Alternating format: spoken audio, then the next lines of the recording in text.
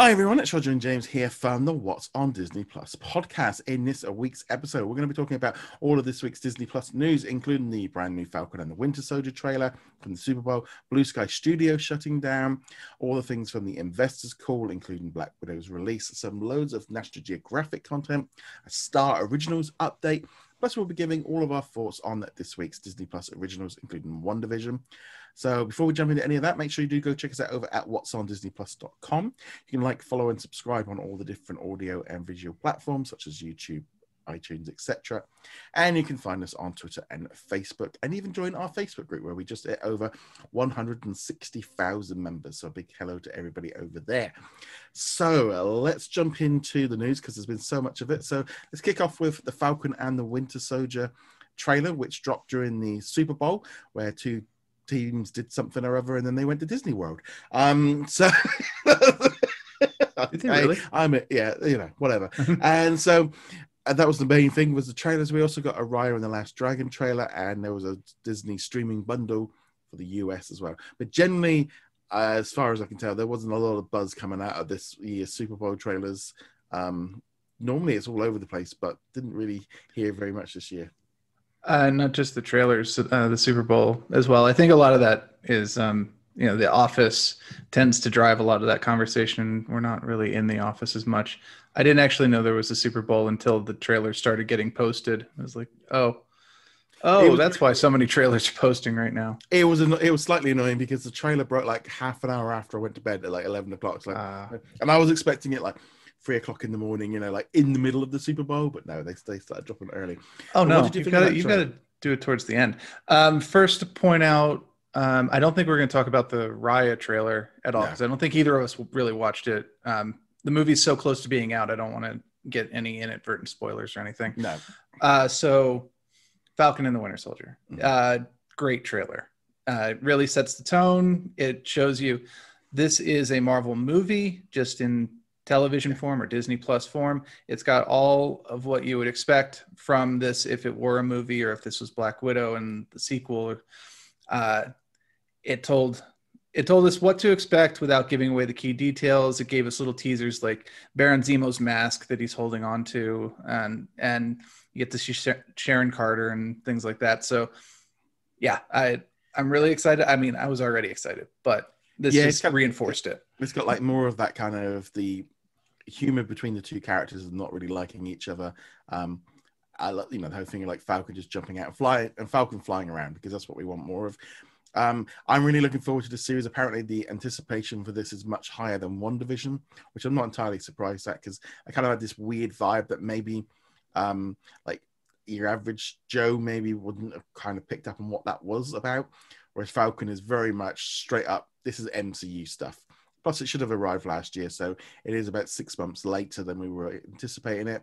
But yeah, can't wait for it. It's hard to believe that we are literally, 4 or 5 weeks away, and we've still got 3 more episodes of WandaVision.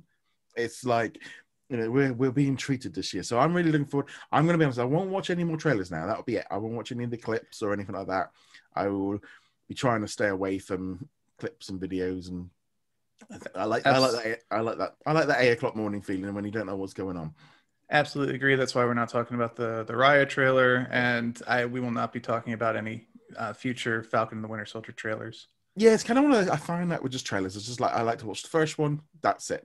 I will tap out, because with Disney, I feel like WandaVision, they are constantly releasing trailers to kind of grab people's attentions and stuff. And the Falcon and the Winter Soldier trailer was breaking all kinds of records for the amount of people watching it. This is going to be a really big show. I think they've had to for WandaVision, because the series has taken so many weird course changes, even in the 5 or 6 episodes that we've got, that if you watch the first episode and you're like, this isn't for me, which actually would have been my reaction if the second episode hadn't immediately dropped with it.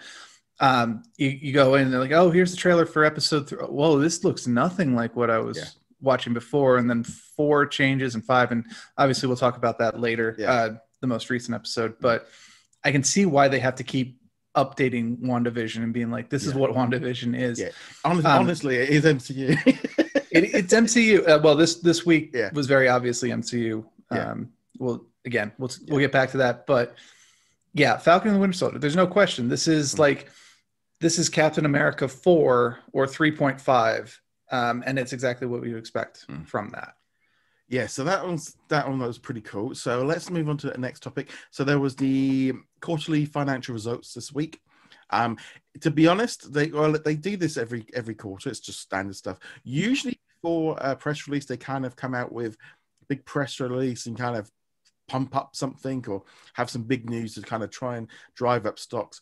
Very much a muted one this year. They kind of saying, well, we got some stuff opening in Disney World, but you can't go to Disney World, and our numbers are really bad because our parks are closed and the movies aren't being released. But Disney Plus is doing amazing because Disney Plus hit 94.9 million subscribers as of the 2nd of January. So this is at least 5 weeks ago. So they are now no longer going to be, because what they were doing was to release it in part of the press release, and then in the quarterly results call, they would give like an update of where it was maybe like a few days ago. Well, they're not doing that anymore. You're getting what you're getting in the press release, because it'll be every 3 months we will get an update, unless it's a major milestone. Now that kind of caught my attention of going, well, it's a major milestone. 100 million kind of sounds like a milestone, and they haven't made any noise about it. So maybe they've not quite hit 100 million just yet. They did manage to add over 8 million subscribers between December the 2nd and January the 2nd. But obviously, we had the Mandalorian final. Get my teeth in this morning. Yeah. Mandalorian finale. Mandalorian finale in there. You also had Soul hitting on Christmas, and I'm wondering if maybe a lot of people didn't unsubscribe because of WandaVision. And I think because they did even say during the event that they've got quite a low churn rate where people aren't unsubscribing, which I think we're right on that point now, because had the Mandalorian finished and then we weren't getting WandaVision until like April, I think we would have seen that kind of drop off. With this year, they don't necessarily would have done that.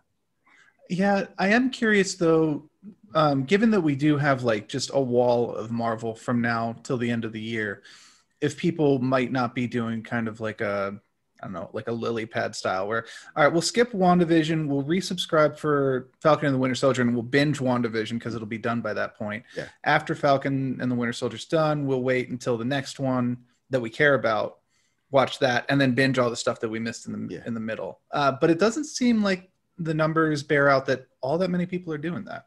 No, I think the weekly drop, as much as people complain about it, there is a reason they do it, and it's a reason it works. And this, that first year of Disney Plus, where we had the drought of, pretty much from last January right through till sort of October, was quite barren in terms of stuff for mainstream audiences. And now that's gone. We're long past that. They have got show after show after show lined up to keep us entertained. And yeah, so this is a big thing for them. They hit their 4-year target within a year. They did amazingly well. They've set new targets of like 230 odd million to hit by the time they get to 2024. They're pushing forward. About a third of those are actually Disney Plus Hotstar subscribers in India. So that's about 60 million, obviously, for everybody else. They've got the Singapore launch coming up in 2 weeks' time. They've also then got other plans for Northeastern European countries, Japan, South Korea, and then they've still got like the Middle East and Africa and other places to go yet. So I suspect, they are going to be hitting a pretty high number by the end of the year. They said that all their plans are still rolling out as anticipated, and they plan to get into most of the markets by the time the end of the year rolls around, which kind of makes sense. I mean, I suspect COVID did have some impact on what they could do in terms of where they could go and what they can do. But yeah, the numbers are just going to continue to grow. I mean, they are now, well, if you include Amazon Video, they are the third biggest. If you don't include Amazon Prime, because people are just getting their free deliveries, they are the second biggest in the world now. So that's kind of, Amazon's always that hard one, because there's like always that kind of little note of going, there's people subscribed that aren't watching. It's a tricky one. Well, digital numbers are always tricky, no matter how you spin it, because we know that Netflix and Disney and CBS and all of them, they'll give you the viewership numbers, but they won't tell you how much of the episode people watch. Yeah. Does it count as a watch if you accidentally turn it on for 3 seconds and like, oh, I didn't want to watch this and back out? That normally counts as a watch, and just kind of like, so it's tricky because I know the whole thing is skewy. Yeah, because that was the thing. I know Facebook got into some real issues with that, but that was like the auto roll feed. But yeah, so that was that. They also kind of skirted around the fact that Black Widow's release in May is still scheduled for cinemas, and they were still very much like, we're still kind of still planning for that. We're optimistic, but we're being flexible, and we're going to watch how it goes. AKA, we're going to see what Raya does, and we're going to see where everything is in probably about 3 or 4 weeks, and then we're going to make a decision, because they're going to have, unlike every other movie, they could shift it back to July and take Shang-Chi's and just do the Marvel shuffle and just jump them all around a bit.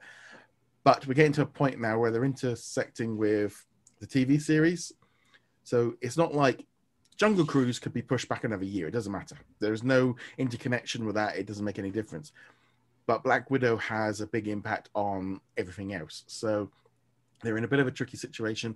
Apparently, Mulan did meet their expectations. I think they were aware that there were some issues with Mulan, and therefore that was going to be the case of that's how it, But I think Raya is very much a test. So as the thing going around now, if you want Black Widow on Premier Access, you need to buy Raya the Last Dragon. I mean, yes and no. Black Widow is always going to be a special case, and the decision will ultimately come from the bean counters. But they're also going to know that Raya and Black Widow don't necessarily have overlap in market. No. So I'm sure that they will look at those numbers, but I don't think that they'll have the same kind of impact that we were talking about. Like we were talking about when Mulan was still a future release, and we're like, they're going to be looking at this. If you want Premier Access to be a thing, then let that factor into your judgment. And if you are just like morally opposed to this completely, then don't. I think that's less of an issue now. They've kind of decided that they're going forward with it. Mulan was successful enough. But Black Widow, no matter what, it's going to be its own special case. I would not be surprised if the vaccinations don't factor into this, because there's a lot of positive news, even if the percentage rate isn't that high, or as high as we would like it to be. There's a lot of medical talk coming out where, even if you're one of those people who the vaccine, you get it, but it doesn't. You're like the 5% or the 10% that the coverage doesn't quite work. The chances of it being a bad reaction of you dying from it is almost nil. So if the vaccination rate gets up and the confidence in our ability to go out and have a somewhat normal life as we used to define it, people might, or Disney might be more willing to say, all right, we're going to push one more delay, but you'll get to see it in the theaters. So I think that's a very tricky one, because ultimately they are going to have to, it depends on when the numbers come back in. I still think Free Guy is going to be the kind of the canary in the coal mine to kind of see how it goes in May. I think that'll be it. I still think Cruella is going to shift. I think that will still happen, or they might go right. We're going to do, because I don't see that working as a Premier Access. I don't think the interest will be higher. I don't think Disney are fully committed to the idea of they still want to go back to the events. I still think they're being very optimistic. And I think the concept of flexible gives them a way out if they choose to. I still think we're going to end up seeing all the summer movies, things like Jungle Cruise, all the rest of it. They're all going to be on Premier Access. That's my personal opinion, but they're not going to announce it until about a month beforehand, because I think they're going to see the numbers in June and July and go, they're not quite where we want them. Because the thing is, how many people are going to want to go back? How many people are going to want to sit in an air-conditioned building? Because it's for us over here in the UK, we're still in a national lockdown. Cinemas are officially, they are closed. There is no, they can open if they want. No, they are official. They're all shut down. We will be finding out in about 2 weeks' time what our roadmap is out of all of this. The expectation is spring could be still May. And so therefore, and then it's going to be slowly released out. and they're talking, until a big enough number. So it could be May, June before we're all vaccinated. I've got our first dose, maybe even a little bit later. So therefore, and we're in a small country, and we've got one of the fastest rollouts of vaccinations in the world. That's the thing of how it's working. So I know, for example, here in the UK, I'm there going, there is no chance that it's going to make it, because they're not even going to be vaccinating your average person in the street by April or by May. So, and then it takes 3 weeks for it to kick in. So it in my eyes, for us in the UK, it doesn't work. But they're not looking at us. They're going to look at the whole of Europe. They're going to look at Asia and all the rest of it. And that's why I think Premier Access will happen, because all the markets aren't ready yet.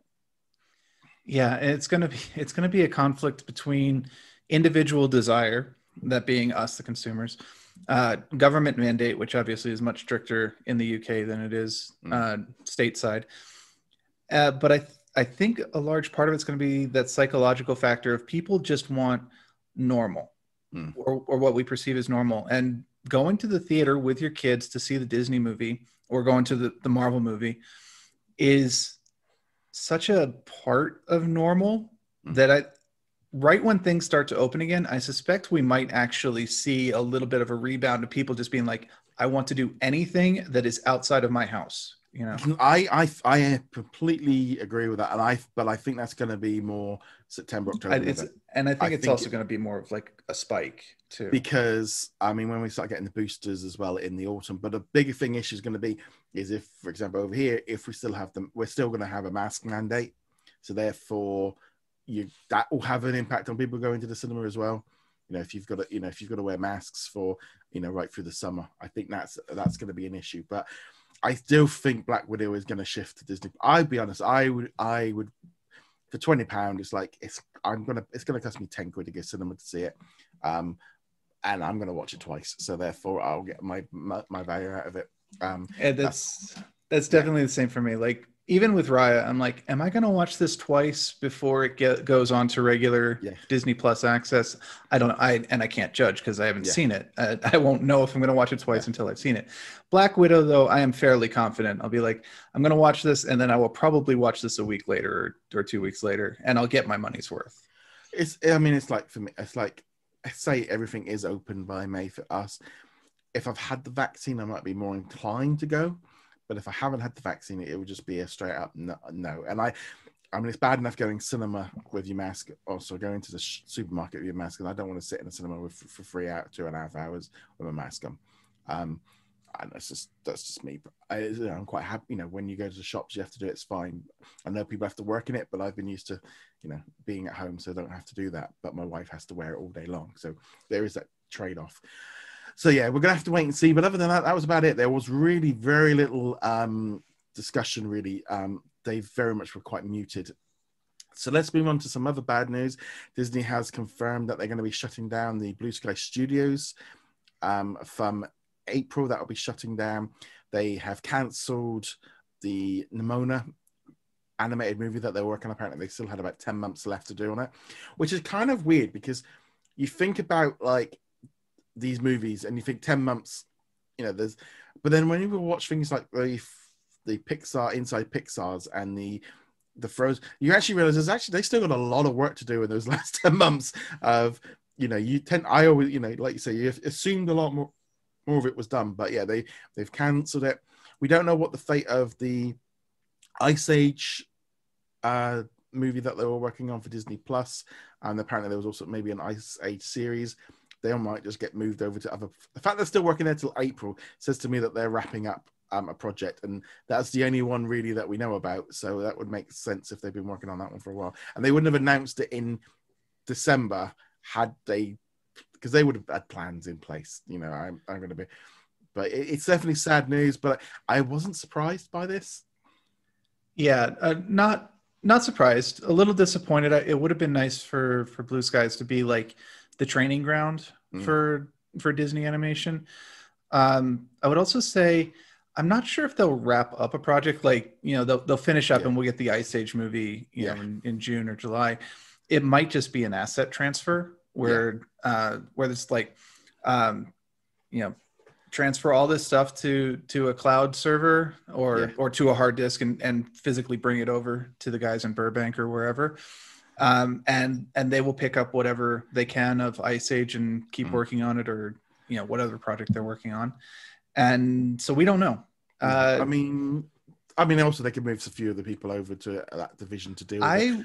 I would not be surprised if at least a handful of these guys got picked up and moved on to like the main Disney crew. Well, apparently they are trying to move as many of them over as they can. I mean, it might affect about 450 people.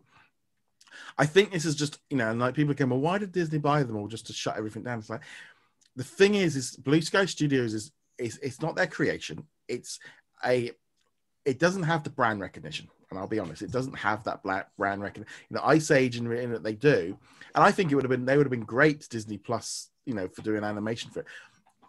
But do they need free animation studios when Pixar can churn out 3 or 4 movies a year and they don't need, it's not like they're only making one thing at a time. They are working on multiple projects. But, I do think it's a little bit like, did they really... They got the assets. They still own the characters. They still own the movies, but it does feel like I kind of assumed this was going to happen at some point anyway. It just kind of made sense.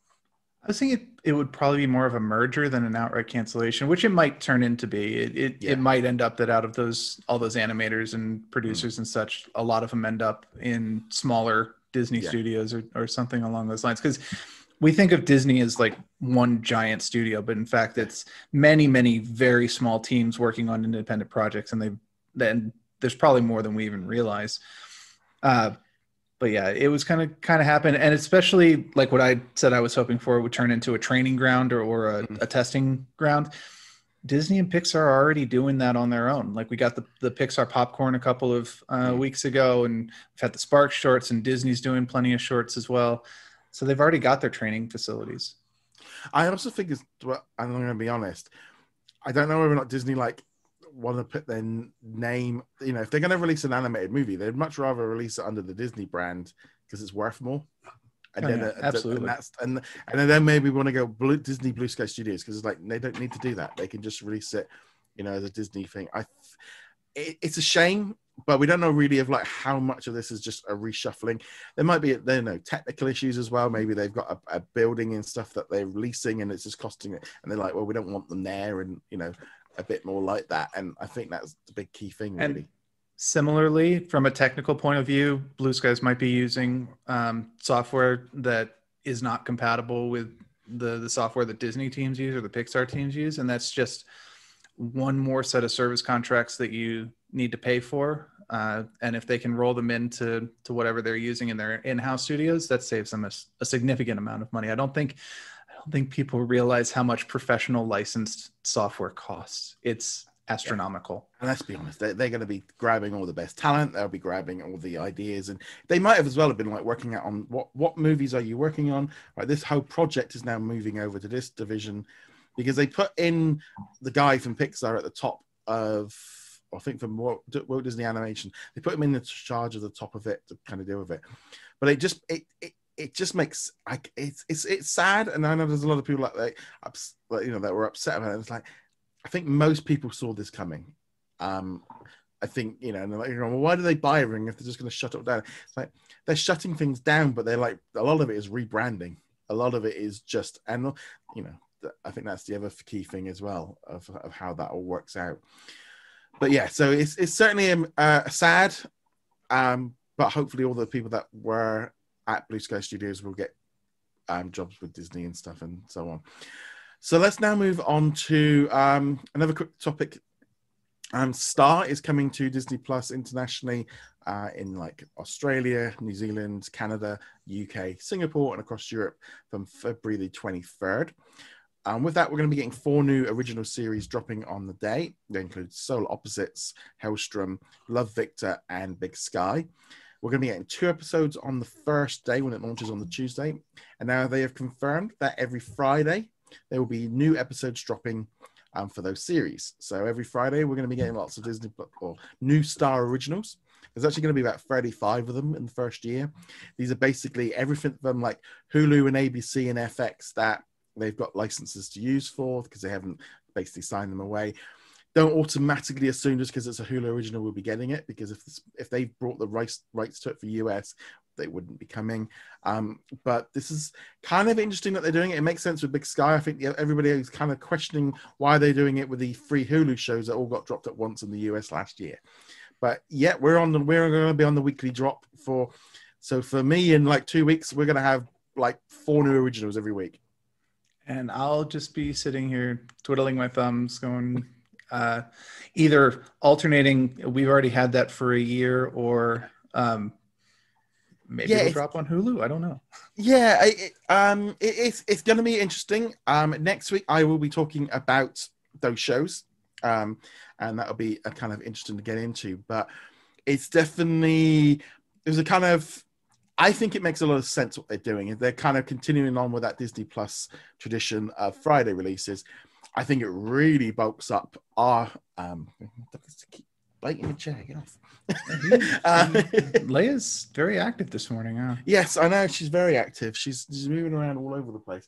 But yes, I do think it's a good idea. I think it's the idea of getting us used to dropping them all.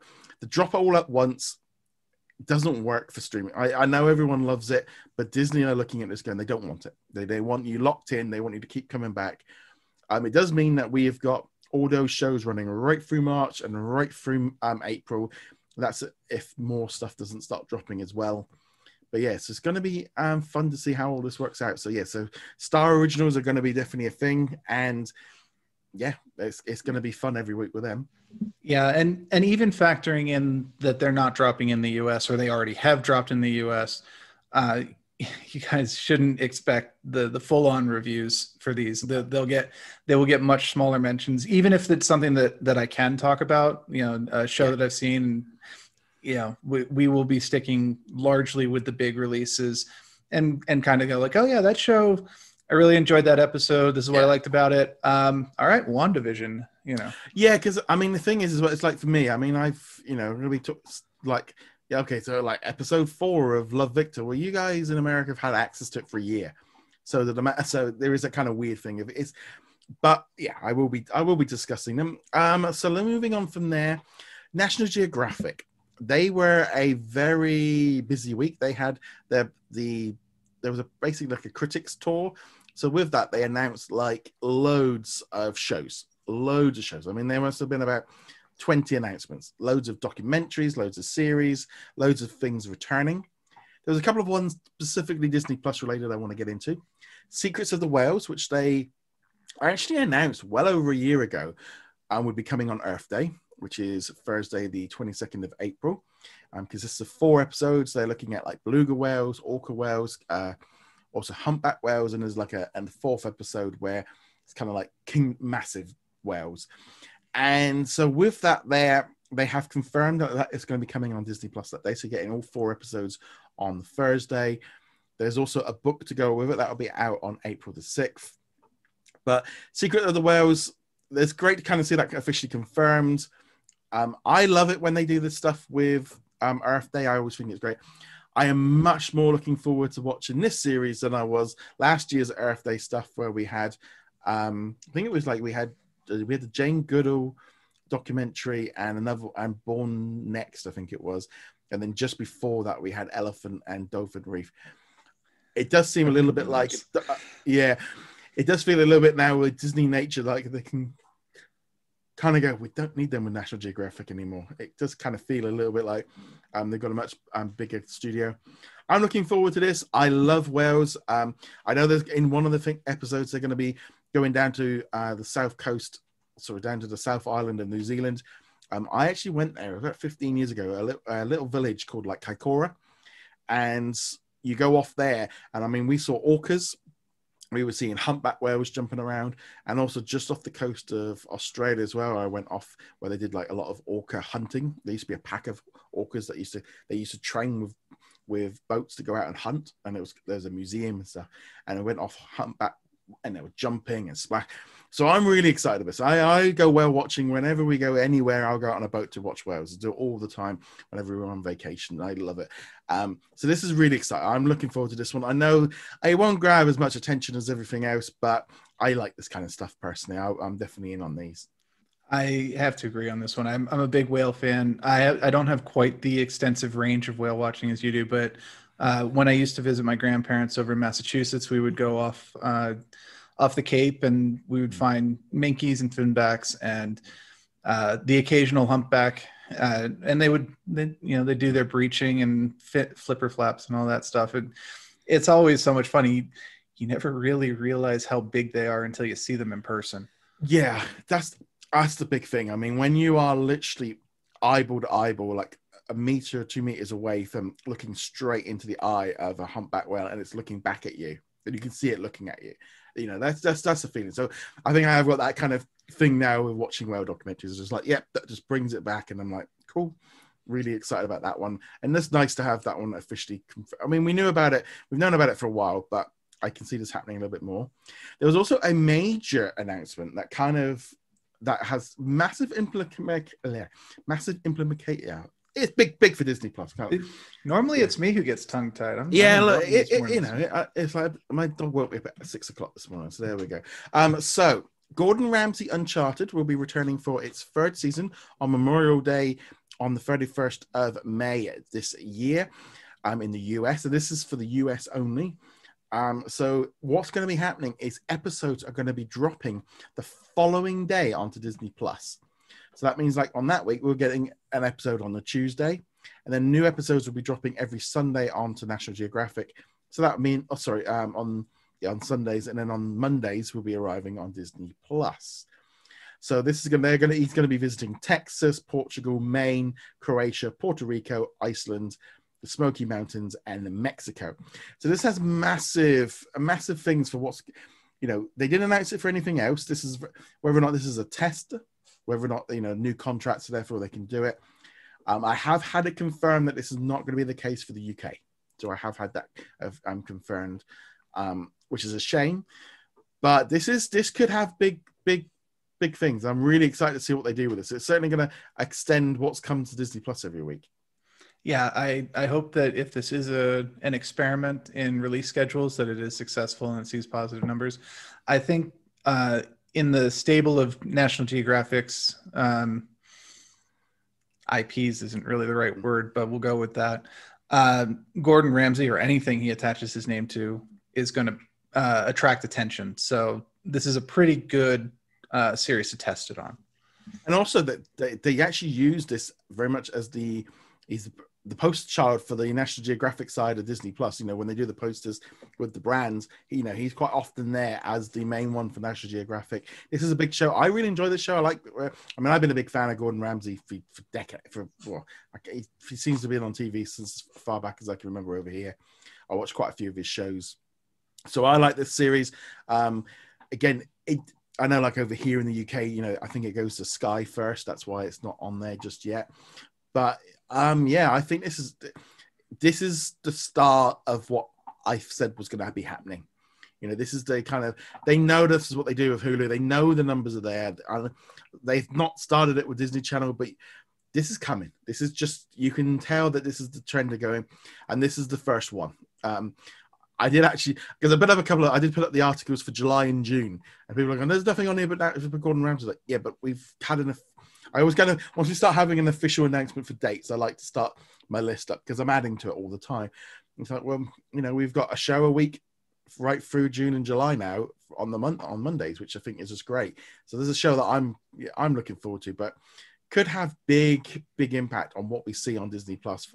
And I think we're just going to see more of this as we go forward, because I think the numbers will be so much better on Disney Plus. They'll be going, yeah, well, that's what we're doing. And I think we'll see it with more National Geographic shows first. So it'll start with Gordon Ramsay, but then as they get more specials, as they get more of those series, like we could start seeing it with like those vet shows. I know they announced several as part of this, like critter vets and so on. Yeah, I mean, just kind of running through. So I'm just going to run through some of the things that they've announced. So these are all coming to National Geographic, which ultimately then will be eventually turning up on Disney Plus at some point. The more mature ones might go to Hulu, but then internationally there'll be a Star Original. So there wouldn't be a Star Original, but they'll be arriving eventually. So we've got Impact with Gal Gadot, who is obviously Wonder Woman. We have got Own the Room, which is a new documentary coming to Disney Plus on March 12th. So that one we did release a trailer for. It's just that one's kind of like a Global Student Entrepreneur Awards. So kind of a bit like Science Fair. So we know that one's coming to Disney Plus. We got Dr. Oakley Yukon Vet. That one's returning for a new season. We get in the third season of Genius, which is about Aretha Franklin.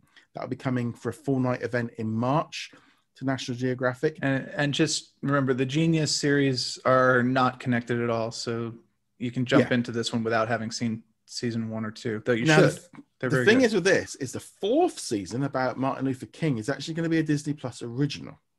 So this is where this thing gets a little bit tricky because they're shifting this show over to Disney Plus, but this one obviously hasn't because they wouldn't have. I would not be at all surprised if these Genius shows arrive at some point. I know they're a little bit more mature, but they did kind of make a big deal of them at the Investors Day, so they might be holding back till next year or doing something with it.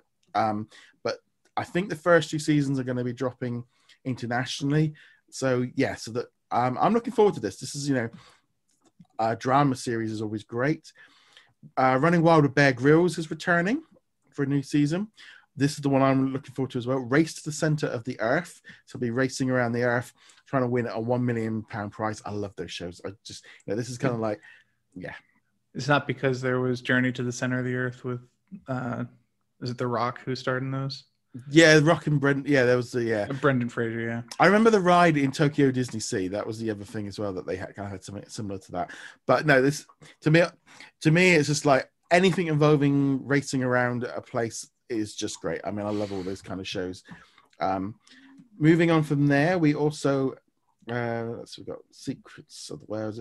Kingdom of the Polar Bears will be coming on Earth Day to National Geographic as well. And the Kingdom series is another one that's really worth watching. I know Kingdom of the White Wolf was really good, and then Kingdom of the Blue Whale, I think, was the other one, was also really good. So I have high hopes for this one.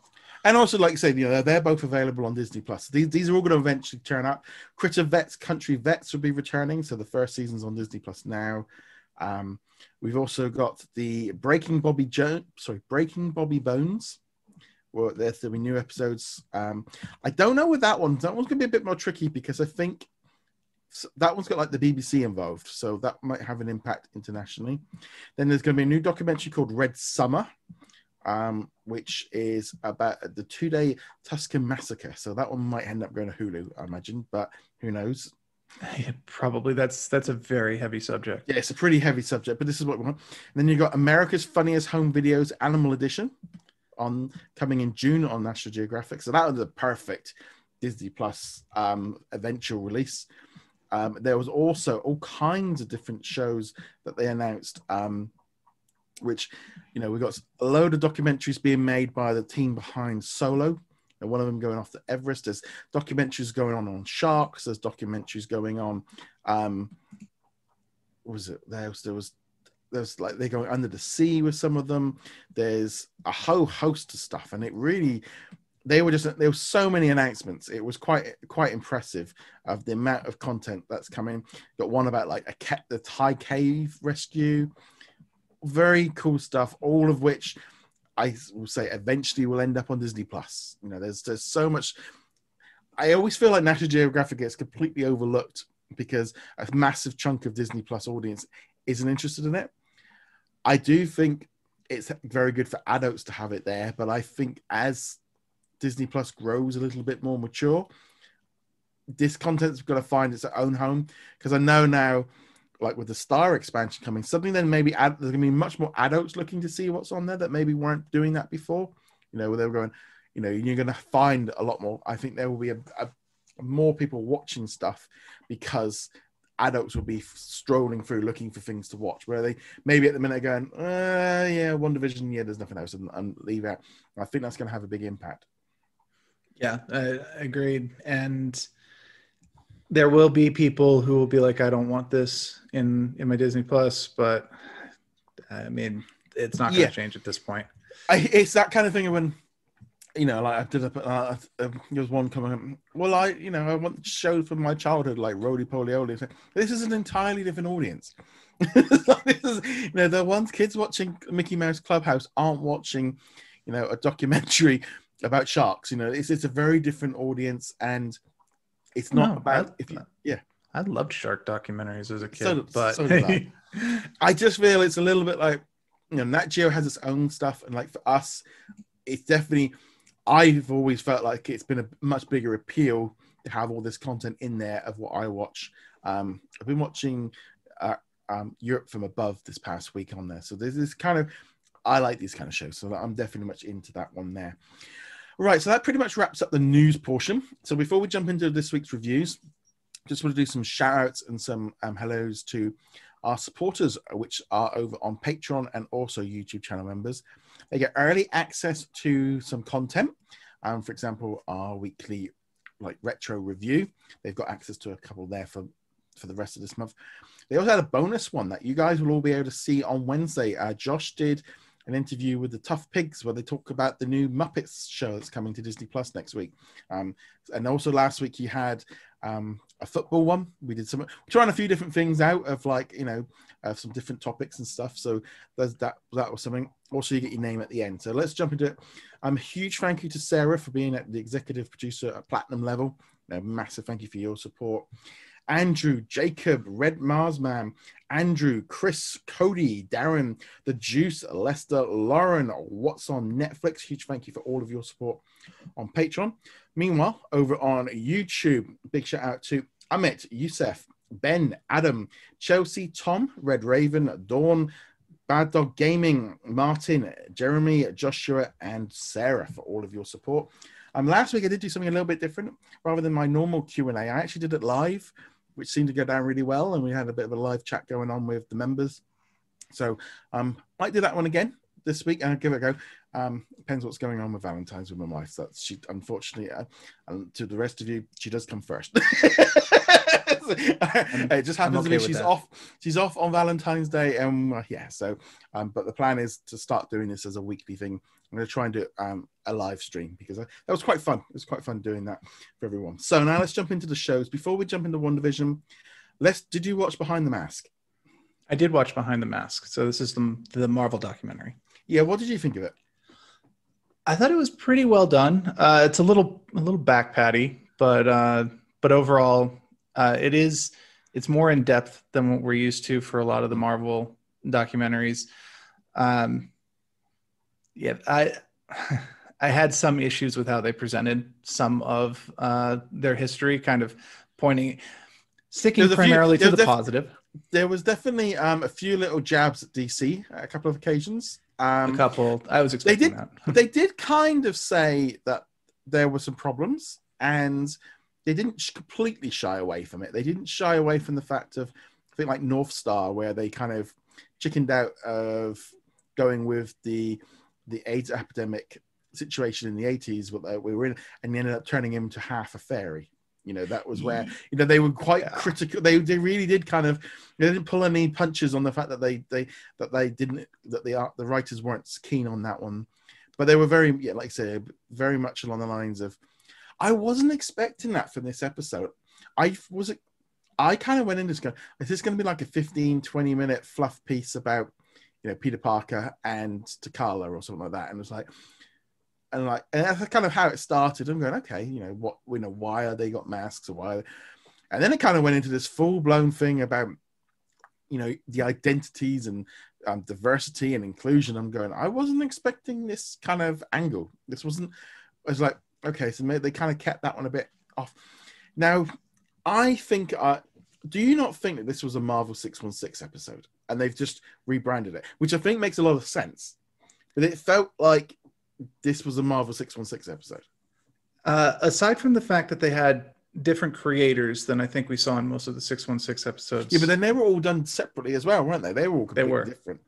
They were, and well, they all had that bland backdrop though. That was interesting. Yeah. As I sit in front of a white wall. Yeah. It's so there was that. I could definitely see an argument for it being a repurposed 616, kind of like they wanted it to get a little extra attention, which makes the whole thing about them not promoting it a little odder. But yeah. I mean, if you look at that 616 series, if they released them all individually, they actually would have had a bigger impact. because they kind of got lost because they weren't connected. Some of them were worth it on their own because they're like an hour plus long. I was surprised with this one. I think as well with it being on its own.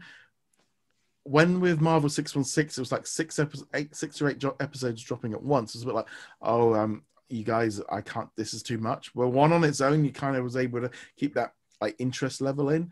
It wasn't what I was expecting. It was a lot better than I was expecting. Like I say, it was a little bit pat on your back, but also I find it very interesting. The whole thing of like people going on about, all the inclusion and stuff and diversity, and he's like, you watch this documentary and go, they've been doing this since the 60s. This is something they've been doing for like 60 years. This is not new. And they represent what's going on.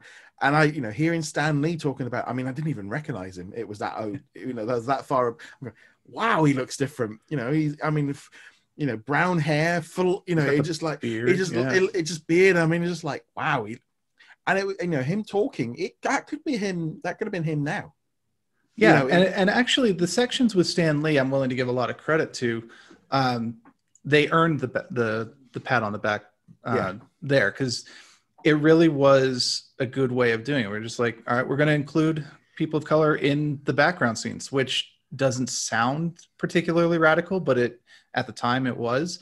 And then they were willing to cop to the fact that, like, I wrote this, or Stan Lee wrote this as a black character, but when they got to the coloring department, they're like, wait, no, this got to be, we don't have black characters. What's this? And then it colored them white. And then even when they corrected it, they're like, wait, what color do we use for these? And they looked at like Frankenstein monsters for a couple episodes or issues there. Yeah, and they didn't really pull any punches on the fact that they were wrong, or they were breaking. And also like they like coloring Asians yellow. They were very open about the fact that it was wrong, and it took them way too long to fix it. And they weren't happy about it, and and I thought that was they were very open, and I thought this is what I like with documentaries, when they aren't just fluff pieces. They've been allowed to kind of cover, talk about some of the issues. Now, obviously, there's a lot more issues that they didn't go into, but I was very impressed with this one. I was like, this wasn't what I was expecting, and it was like, I know a lot of people aren't going to watch it, but I can see why they didn't promote it in some ways, because it would have just drawn the wrong attention.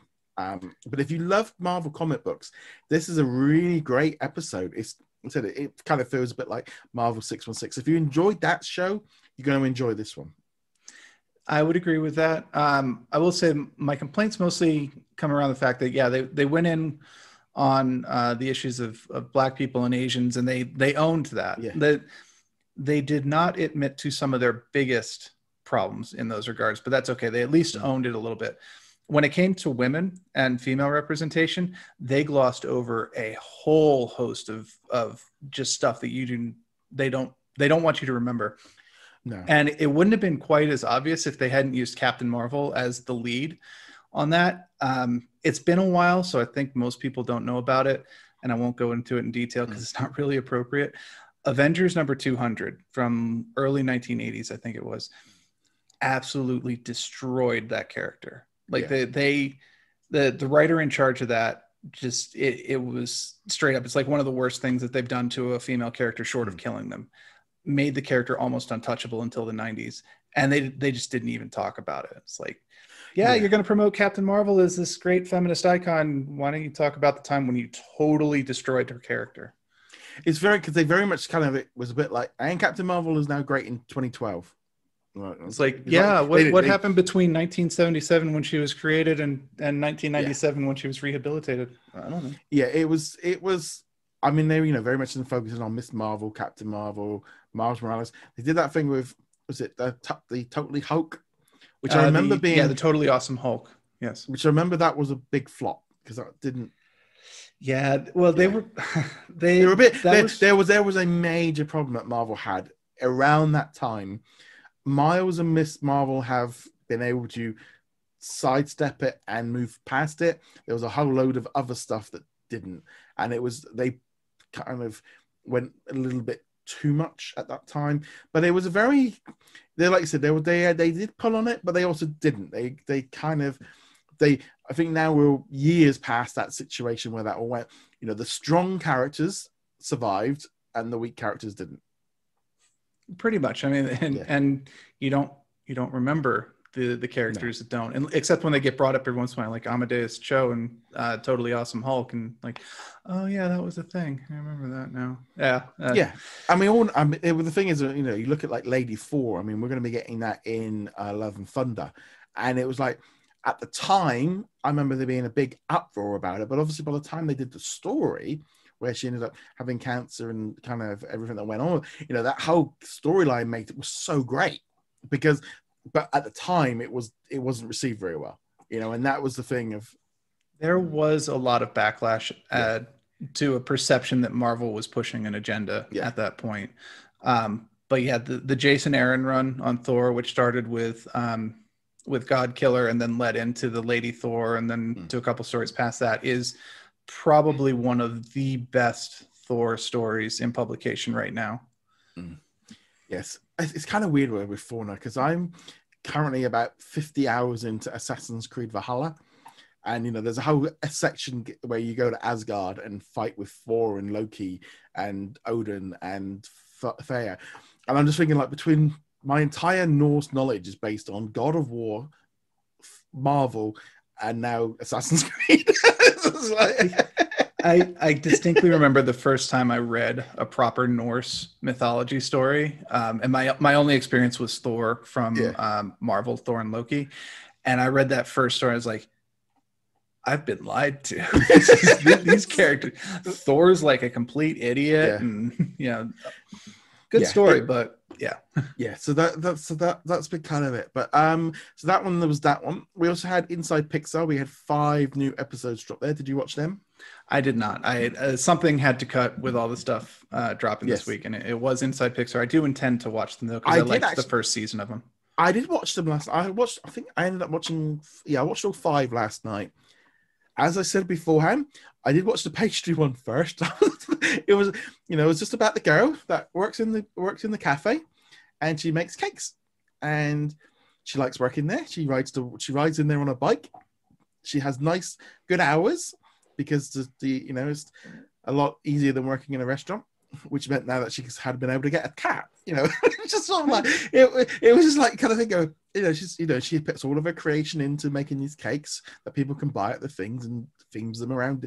And I was just thinking, it's like, this is really, really fluffy, but it kind of like this Pixar building is a very strange place. You know, we had another woman basically that's in charge of the building, and she took us on a tour around the building. You know, this is me changing it. This is us changing the light bulbs. Here's the storage. You know, here's the server room.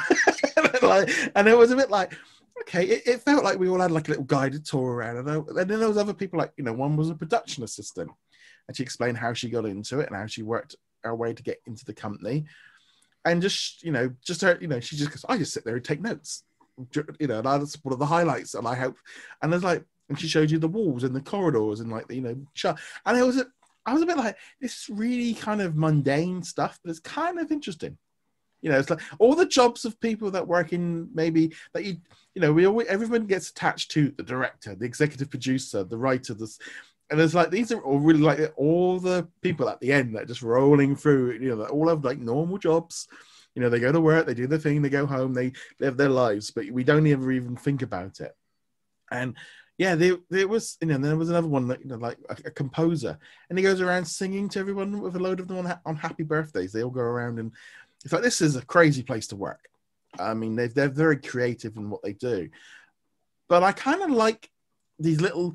I feel like in these last few documentaries, we're really seeing an insight into what goes on in these places, and they are quite bonkers.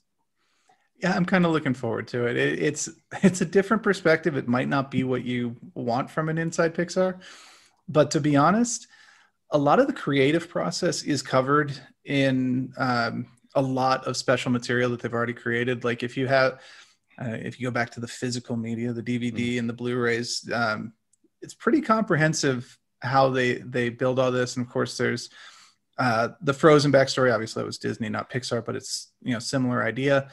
So I kind of appreciate that they're like, you know what, we're gonna have the lady from the cupcake shop over here for a bit.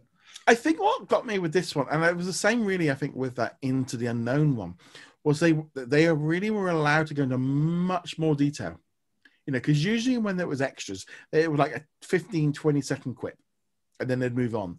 Whereas this one, they kind of, to follow 10 minutes of the production crew working on Soul, of just, it was very detailed. And I kind of like it. You definitely have to be involved in wanting to learn about filmmaking and be interested in it. It's not for everyone. It is a bit, you could say it's a bit filler.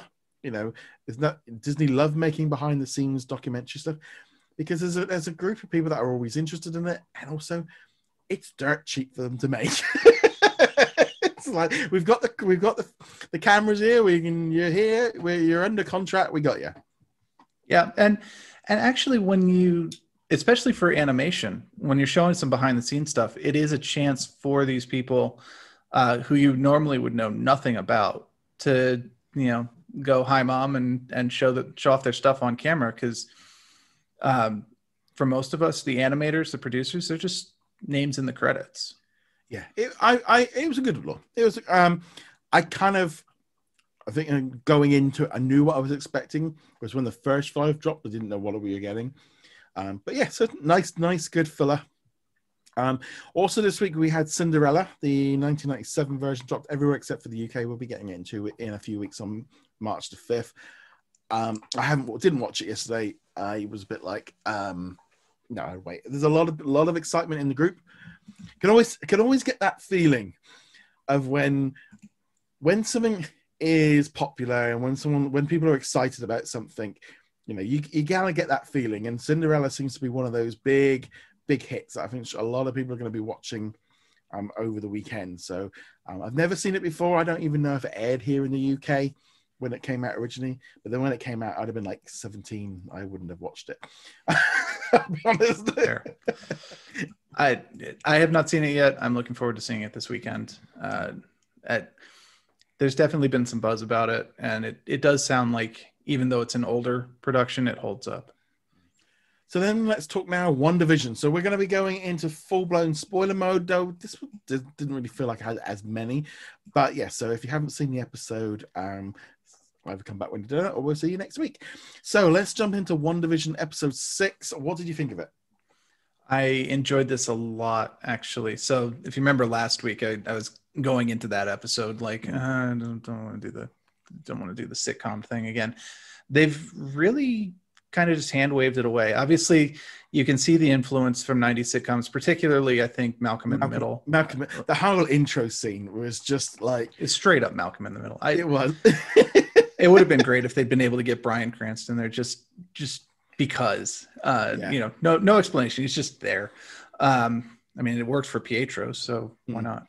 But yeah, I mean, this episode, it had that mix of things are weird, things are broken, and we're starting to finally just be open about it. Vision's off doing his thing. Pietro's having a heart-to-heart with Wanda, and he's just like, talk to me. I know things are screwy. Why don't you tell me about it? It's like, yeah, it was. I really enjoyed this. It kind of felt like, because it was like the thing of like there being spoilers to talk it's like there wasn't that moment like we had last week where it was like, you can't mention this because you'll wreck the whole episode. This one didn't have that. There was maybe something at the end, but it wasn't really in that same zone. The whole thing with the sitcom, it kind of fell to pieces quite within like, I mean, I like the fact that the kid's talking to you. That was like, it was like, that was Malcolm in the Middle. That was that whole thing.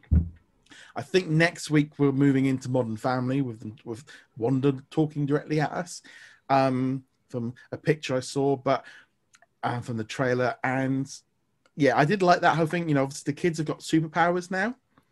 They kind of brought that in quite quick.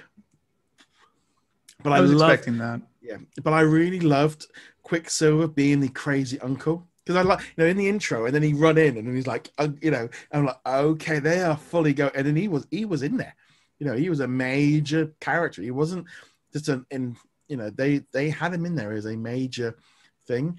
And but what got me, they really pushed on the fact in that opening credits that he'd been recast, and because they show proper clips of, was it Aaron? Was it? Yeah, Aaron Taylor or something or other. Yeah. Yeah. So Yeah, they showed it. They didn't just gloss over it. They really showed the fact that he died and he was a different person. And Darcy going, they've recast him, and he was in there. And the fact that they even messed about with the accents, they were really going for it. Yeah, it's one of those things where people like to nitpick shows, and they're like, well, the character's accent dropped after so many, or their hairstyle changed, and this show is just kind of like, whatever. You can't tell if we meant to do it or not. Like, they planned it. But I really love Quicksilver, and I'm like going, and there was obviously that thing with Vision leaving, and then him falling to pieces. So it's either him being pulled back in or him just like he can't exist outside the hex. And now I'm wondering if that's going to set up them trying to protect the kids and Vision. They need to stay in the hex to survive. And that kind of maybe where they start fighting with. But we also don't. I mean, it definitely feels like Hayward is after Vision rather than after Wanda. There's something with Vision that they've done to him or inside him that they want back. Well, even if they haven't done anything to Vision, though, it's strongly implied they have. Calling him the asset is the asset, right? That was, which would suggest that they've done something to it. But even if they haven't, he's got all that Ultron data in him. He's got all of his own data. He's got the connection to the Life Stone. There are many reasons they would want him. It's just back. Vibranium. Yeah, well, that too. That it's not exactly a cheap substance, and it is a little ambiguous. Was he getting dragged back in? Was he getting disintegrated? It looked like a combination of both, actually. And then, of course, it ends with the big expansion and kind of waiting to see what's going to happen to the guys who got sucked in. I know we saw some of them as circus characters, but like, what's Darcy going to be and all that? Well, there's a lot of talk now that she's going to be a waitress of her sitcom. From Two Broke Girls or whatever it was. Yeah. So please don't. Well, we kind of if they put her just she's less there, but if she's at least in an outfit similar, that will be quite funny. Although I will admit that they do not shy away from the meta commentary. I don't know how many people caught it, but that one line, "kick ass," where it's like, really, that is incredibly meta because they're referencing that both of the Quicksilver actors were in that movie. It's like, okay, it's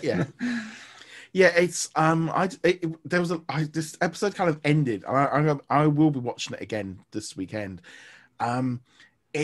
It just, there's something about it. It just, like I said, it felt like MCU. We were definitely, it was jumping and flacking around. The thing as well of Vision going into his normal costume, we've not seen him obviously since Infinity War like that. And him just watching everyone just stare and then crying because they're just the tears down the face, and it's like they're trapped. They're literally trapped in their bodies. So the woman crying and all the frozen people at the borders and stuff like that. That's obviously very creepy. Yeah. But the ones that work best for me are the people who have a slight self-awareness of what's going on. Yeah. Primarily, we saw it with Agnes, even before Vision temporarily released her. We're getting that kind of she's got some awareness of what's going on. We had that last episode, of course, and then now Quicksilver just completely tearing down the wall and being like, so what are you doing here? Well, this is the thing. The thing is with Quicksilver is, there's so many theories flying around all over the place. So many things of what he is, who he is, what is it? And I am saying, please bring him into just please let him get out of that hex so we can keep Quicksilver and move on because it's and let him be the real one, because I actually want him. It's that kind of thing of they ended the flip of him then being dead with bullets in him. And it was okay, and they were really playing with it, and he is aware, and and then she shoots him because he says, and it was, but then that's brother, you can see that with brothers and sisters where they fight, So you can see that scene in a number of different ways because he was also definitely really making her mad at that point too, because he was being very flippant about it, and it does raise the question: is he actually on her side? Yeah. I wouldn't view him necessarily as maybe working for Hayward or something like that, but there is maybe could this be her dark subconscious kind of trying to sabotage herself kind of deal? All sorts of ways that they could go with it, and you can provide evidence for most of it, honestly. So it'll be a lot of fun to see where they go with that. It'll be fun to see if he does just join the MCU. Yeah, this is how they backdoor in the X-Men, or just him. The other lingering question, the one that I'm very interested to see, is what's going to happen with the kids. Because the Marvel comics, you can go both ways. There is a story in which... Do you mean Billy and Tommy, or the kids as a whole? Because there's two issues. Good distinction. In this case, I'm assuming the kids are probably going to go away at the end of the episode. Well, the thing is with the kids is, and this is where the theory is coming in, is in this... I think it was in the Morpheus trailer. See, this is how far we're going on. In the Morpheus trailer, there was posters or something. I don't even know if it was Morpheus or one of the trailers for something coming up. They showed posters of missing children, and and Vision's asked, where did the children come from? And there's a thing of, has she literally like nicked a load of kids from around the world? Well, so this is where I was going with the... So that's where, yeah. But this is where I was going with the original thing. For Tommy and Billy, there are two paths that they can take with this, both of which are established within the Marvel Comics in normal continuity. One is once the Hex goes away, they're gone. They're completely figments of Wanda's powers. And once the field is gone, they're gone, which was the original story. And then they came back much later as the kids with the superpowers that we saw them, and wearing the costumes that the kids were wearing, as Wiccan and Speed.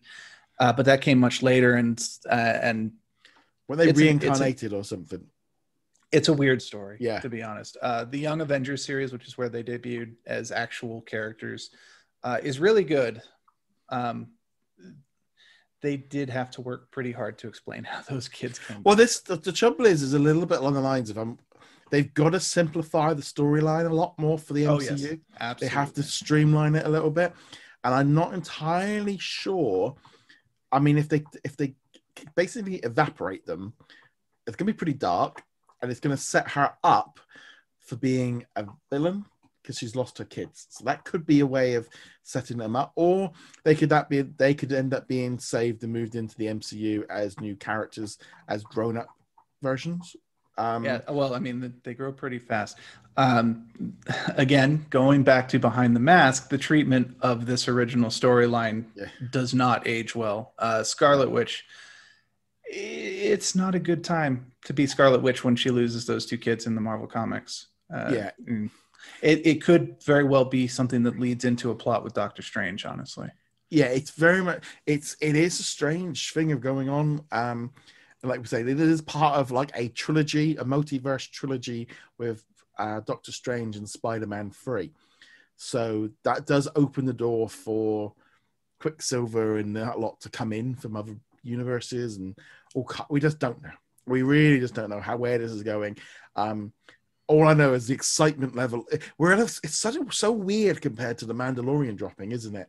There's all these like thoughts, and obviously people that have like read House of M have got one way of thinking, and there's other people coming in. I've got no clue, just all over the place. But we're left with this kind of every episode. We're like, yeah, no, I definitely get to the end of the episode and I'm like, no, you can't stop there. I need to know more about what's going on. Even back in the beginning. So maybe not the first 2-ish, 3-ish episodes, but from since episode then, 3 onwards, yeah, it was definitely like, wait, no, don't leave us here. You got to explain what's going on with Pietro, and in this case, now you got to be like, what are these sword people going to turn into? And also importantly, that dangling thread of who are Agent Wu and Photon off to meet and things like that. Well, I think that's Rhodey. Well, could be. There's a couple of options that it could be, yes. but Rhodey is probably one of the most likely ones. Yeah. It's so. I mean, we're getting into like. I mean, and we know there's some characters appearing in the show because they've been known for ages how this is going to. It's just they've done such a good job of creating, and I don't know how they can maintain that effect for every series. I can't imagine how Falcon could do that. They don't have to. No. They don't have to, because we go back to The Mandalorian, which is probably a better template for what Falcon and the Winter Soldier will be. While we did have that, like, ooh, what's going to happen next, or I want the next episode now, it was for different reasons. That was more like, oh, we got this crate dragon, and it was like more epic than anything in Game of Thrones. I want to see what the next big fight is. Yeah. And I think that's more Falcon and Winter Soldier. Whereas WandaVision is definitely like, no. Mysteries. Tell me the mysteries. Yeah. Literally, it's like I'm at like 10 past 8, once I've sorted out a few articles I'll be honest, they're already pre-prepared. I'm just checking them before to save me time. That's just like, so I can literally it was just like, I want to get in. I don't want it spoiled. I don't want to go off social media. I'm watching this so I can get the full experience. And it's just a crazy show, and I think it's just going to continue to build. It'll be interesting when they all come in together with, will people binge watch it, rewatch it, whether or not it'll have the same impact. But it certainly got so many people talking, much more so. I think Mandalorian was able to do it for like, debuts of like Ahsoka and Babe, but most episodes kind of tended to it was a single story, and it was a start, middle, and end. Whereas this is just one long story, and they've just done an incredible, just kick off the MCU on Disney Plus. I always question whether or not it was the right series to start it with, but as it's gone on, like, they are making some incredible. This is the perfect television for right now. It wasn't going to be the one to kick off the MCU, but still, I agree. Well, by now we would have had, if there had been no COVID, WandaVision would be arriving now anyway. That would have been always December, January anyway. We would have already had Black Widow. We'd have had Falcon and the Winter Soldier. We would have had Eternals. Shang-Chi, I think, was Shang-Chi would have been. I think Shang-Chi was always, but be coming out, I think, February. So we'd be having that now, and then So we would have been. We are a year behind where we were, but WandaVision's arrived when it was supposed to, and everything. And it like I say, it's just a very strange little show. It is a strange little show, but it's working, and that's what it. And like, if we went back to the beginning, and I think I even said this back in like the first or second review, it's like, I don't know if I'll watch this again once it's done, but now I'm like, oh yeah, you get past those first handful of episodes, which aren't bad to begin with, but you get into the beat of it. And, once you actually get like the sword reveal, and you have the one episode where, from Monica's point of view, and you're like, now we're cooking. I think if I was to go back, I think I probably would only go back to episode 3 and then go forward from there. I am absolutely skipping episode 1. I cannot watch that episode. That dinner scene almost killed me. That was so tough to sit through. And also, that yogurt advert, that was weird. That was weird. I mean, the adverts so far have been weird, but they've been like, oh, this is campy 60s, this is campy 70s. And then there's like dude. And then there's like the one little, like, the blinking red light on the toaster. You're like, oh, that's kind of creepy. And Stark. Oh, she's thinking about Stark because it was his bombs that blew things up. And she's thinking about Lagos because that was Nigeria, and that's where she screwed up. That was the start of Civil War. And then this one, he's like, what is this? This kid's just starving to death because he can't open the yogurt pat. What is going on? Yeah, it was weird. I mean, I did like the shark. I mean, the shark was so 90s. Yeah, and that's what I was expecting. I was like, okay, he's going to give him the product, and the product will tie in somehow to Wanda's life. And of course, it's magic in this case. And like, okay, and the kid will be fine. And then he's not fine. It's like, it was just really weird, because the thing is, someone put up, we had a post come through of just a picture of this kid. Of course, it didn't really say anything because this is, because we're trying to avoid the spoiler ones, but I did put it through because it was like, well, no, because there's not actually anything in here that it's not a spoiler because it wasn't making any sense. And there are a few people going, what's this? Where's this from? What show is it? It's like, yeah, because it's completely just random. It's claymation and it's it probably is signifying that this series is taking a much darker turn. I mean, it's not exactly been sunny and bright and happy minus the first episode or so, but especially with the actions at the end of this episode and what we're probably leading into, it's about to get dark. I think as well, it's like Wanda, she's much more,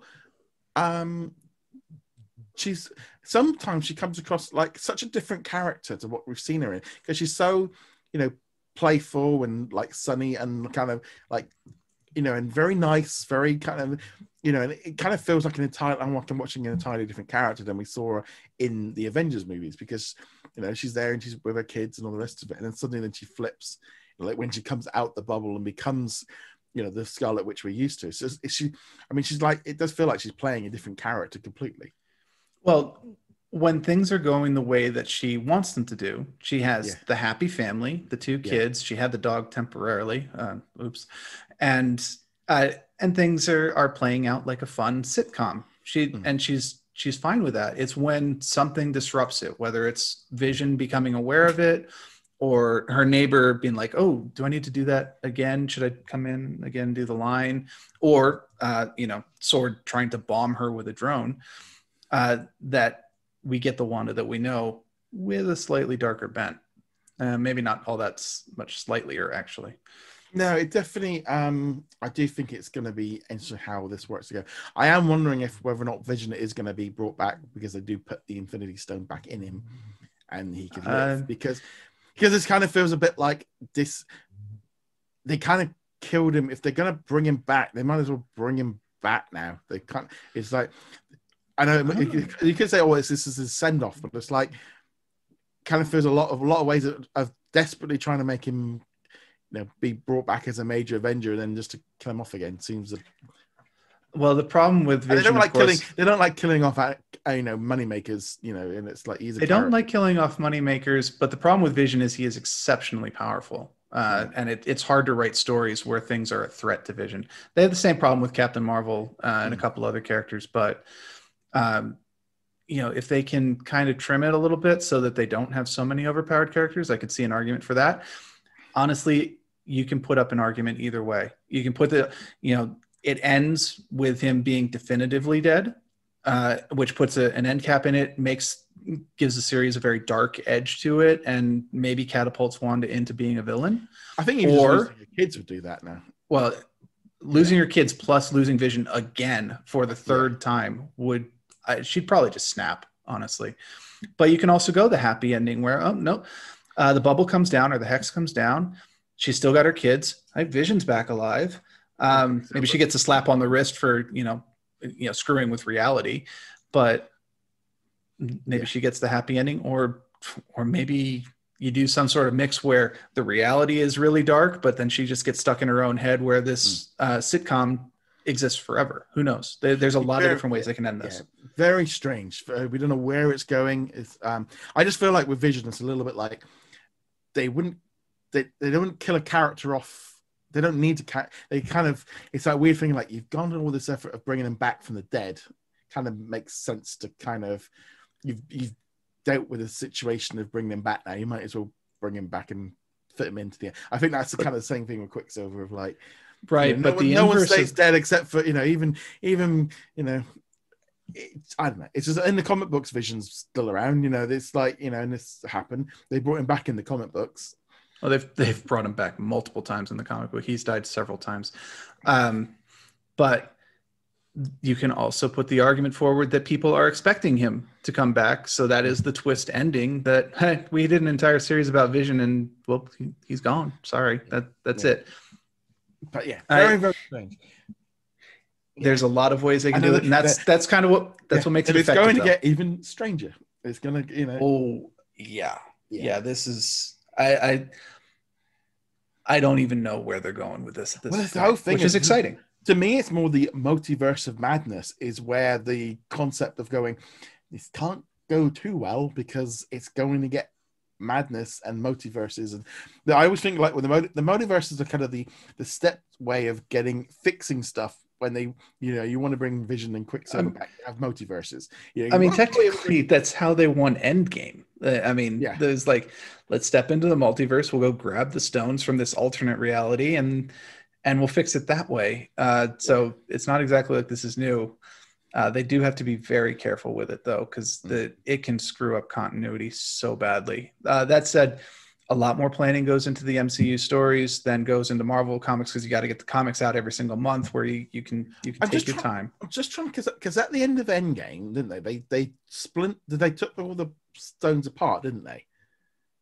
So they returned them back to where they got them. That was Cap going on to the transporter. So where did the Mind Stone go? It got destroyed. I don't know. I don't know. Maybe that's what we find out here. Yeah, because they kind of, in some ways, putting it back to where it was in his head. So that's kind of... Well, I think that... Well, they got the Mind Stone from before Vision was even created. Yeah. They got it from the staff. That was the whole fight where Captain America fights himself and Loki escapes, which will set up the Loki series. Yeah. So presumably they got it from the staff somehow. Yeah. And they just put it back into the staff. So it wouldn't have affected Vision at all in that timeline. I don't know. It's all very crazy. I mean, that timeline's all sorts of screwed because if Loki's not in that timeline anymore, then Ragnarok didn't happen. Ragnarok, Dark Ages didn't happen because he's a pretty integral character in that. Coulson has been jumping around all over the place, and then he's got like loads of different places, and Fitz has been jumping through the quantum realm. There's loads of stuff. This is what I meant when the multiverse really can screw things up if you're not careful. Yes. Nevertheless, let us know what you think of WandaVision. We'd love to hear your thoughts. We've got at least 3 more episodes. We've got right through till March the 5th, I think that one is. But thank you very much for all of your support if you're a Patreon and a YouTube channel member. And just thank you very much for watching, listening. Go check us out over on the website. And we shall see you guys in another episode. Laters.